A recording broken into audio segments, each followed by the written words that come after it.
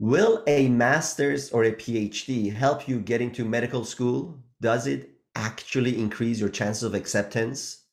What about a post-bac degree, something like that? Will it actually help? It's more of, a depends, and I'm going to tell you what I think in a second, and we'll come to a conclusion in a second.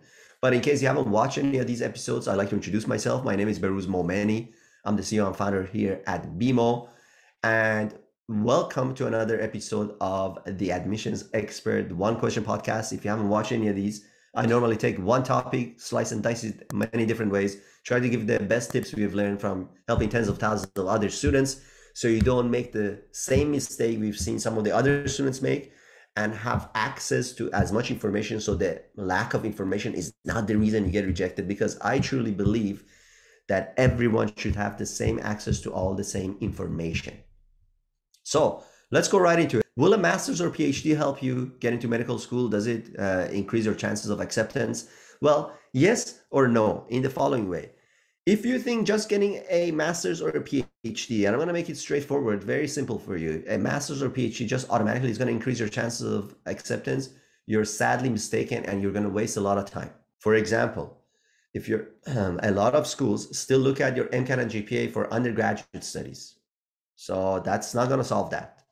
Remember that if it's below a certain level of place where you cannot fix it, like if you got a 2.0 in undergrad, I'm not really sure how a PhD is going to help that. Seriously, it may not really help that. Maybe some schools, again, whether this is the right thing or not is another story. So what can it possibly help then? It's not going to help your MCAT. You still got to write the MCAT. Your undergraduate GPA should still be something of value. Can be something ridiculously low. What can it help with? Well, if you never had a research experience, well, it does count as a research experience. 1. 2, if you never did any presentation or conferences, it will help with that. 3, if you had a publication, it counts towards that. Yes, it does all of those things. So all those extracurricular activities related to research, for sure. Some schools give you a few points for having a master's or PhD. Yes, not all. Most don't. But most importantly, it will help with your maturity, the maturity to understand where your weaknesses are, the maturity to plan in advance for applications and don't apply last minute, the maturity to spend the right amount of time on your applications, on your MCAT, on your Casper test, on your interviews. That's what it gives you.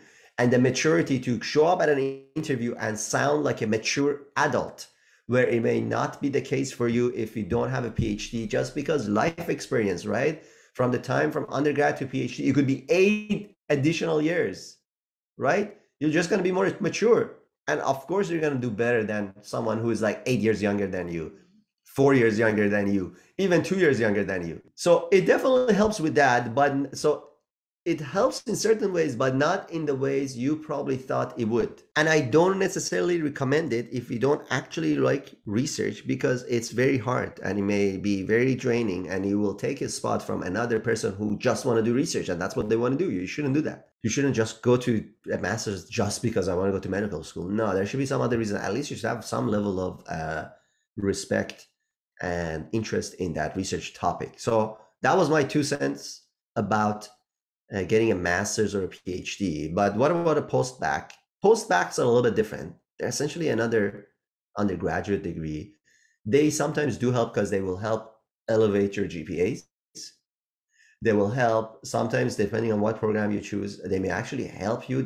Sometimes they may have help with extracurricular, MCAT, blah, blah, all that stuff that may help you out. So post-bac is a little bit different. And sometimes programs have partnerships with other medical schools, sometimes their own medical school, and it does help. However, master's and PhD, for the most part, they will help, but not the way you thought they would. And I hope I cleared it up for you. That was all I wanted to talk about today in this shorter episode. I hope you enjoyed it as much as I enjoyed making it for you. If you did, go ahead and share it with a friend who may be mistaken about why they should do a master's or PhD, so you could help them avoid that mistake if it's for the wrong reasons. If you have any questions, let us know in the comment section, and I hope to talk to you in the next episode. Talk to you soon.